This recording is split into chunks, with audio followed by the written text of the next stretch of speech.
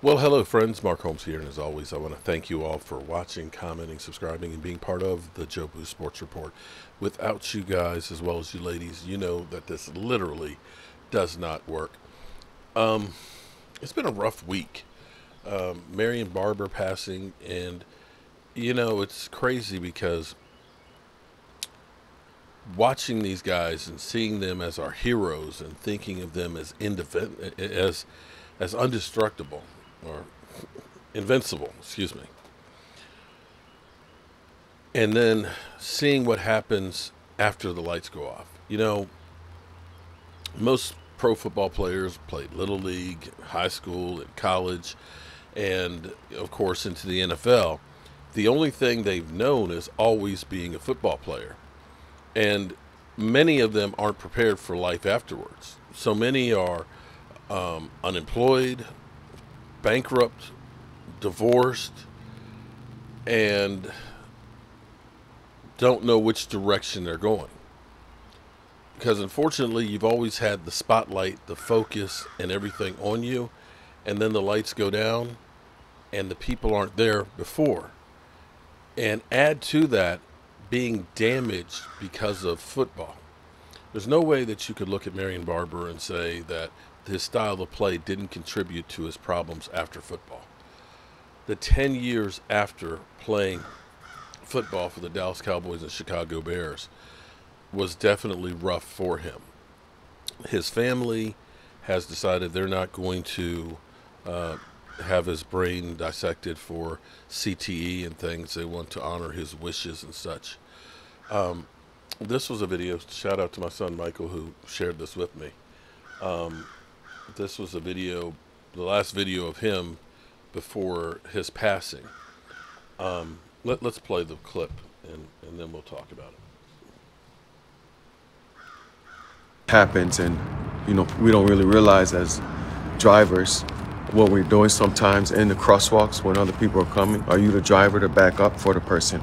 I look at myself like that, and I'm sure anyone else who's law-abiding citizen to the next citizen. All right, so I asked you earlier upstairs, are you guilty? And you said immediately no.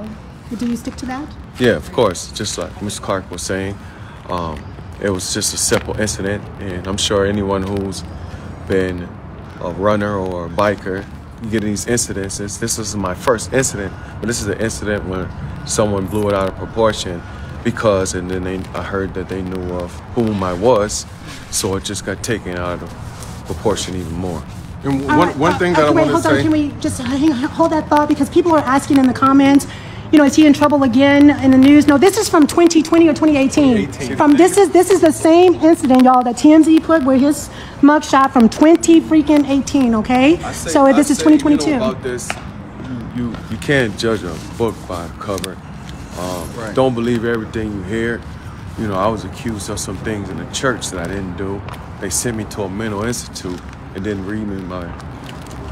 That's okay. It's all good. It's all good. He's just sharing that there was a second incident with a church. Go ahead, Trisha. Basically, at the end of the day, our main goal is to protect our black men. Right. So I know you guys have a lot of... Well, we'll end it there.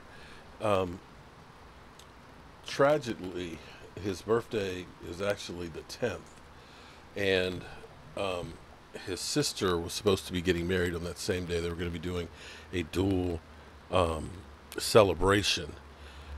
The police were called for a wellness check, and unfortunately he had passed, not that day, but several days. His body had begun to decompose, as they said, and that the shower was left running. They're trying to rule out what may have happened. There's no word exactly what he actually died from. There's no suspected foul play or anything like that as far as what was being reported this morning. And this is really sad, not only for NFL players, but in a whole, we have mental health issues that go without people being able to get help for their problems. The warning signs are all around us, but most of the time we just ignore them or just accept, man, that guy's just crazy, And this is a travesty for something like this to go on and happen, and to lose somebody who we cheered for on Sundays.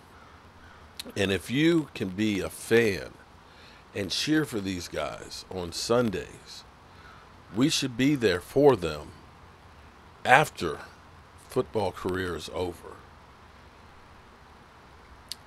Too many of my heroes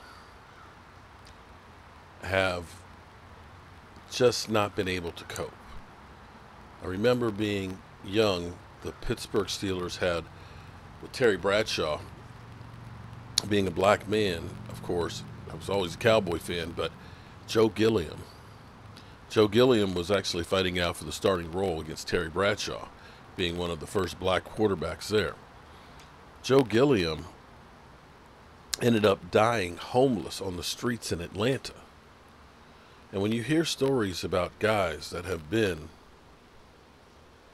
big, that we know, I don't know how we can just sit back and just, oh well, not my problem.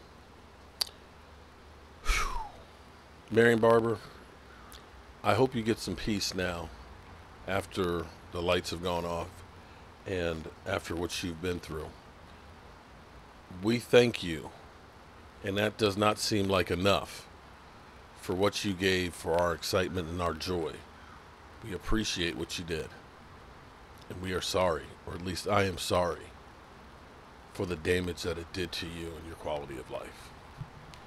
I'm Mark Holmes, and I appreciate you guys watching and listening, and I will see you guys later.